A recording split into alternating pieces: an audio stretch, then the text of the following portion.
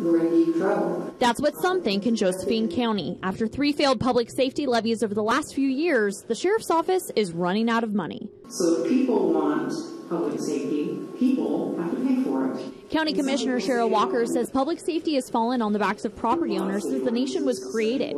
But county residents had a different suggestion, just days after Brian Killian was arraigned on charges of murdering Jerry and Joanne Jackson. This is a case that supports the need for the county commissioners to use $1 million as allowed by law to support more rural patrols by the Sheriff's Department. The $500,000 to $1 million sitting in the Road Reserve Fund would be allocated to the Sheriff's Office. If adopted, it would add 2 more deputies for rural road patrolling over the next 2 years. Although many were in favor, some say commissioners can't just move funds they don't have because they didn't get the voters to approve the levy. We have bridges that need to be replaced.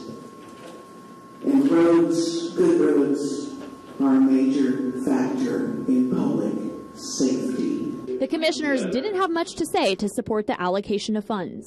85,000 residents, 2 deputies.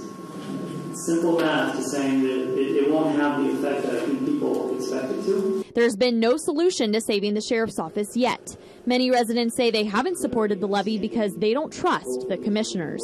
Covering your news in Grants Pass, Ariana Rakshani, News 10.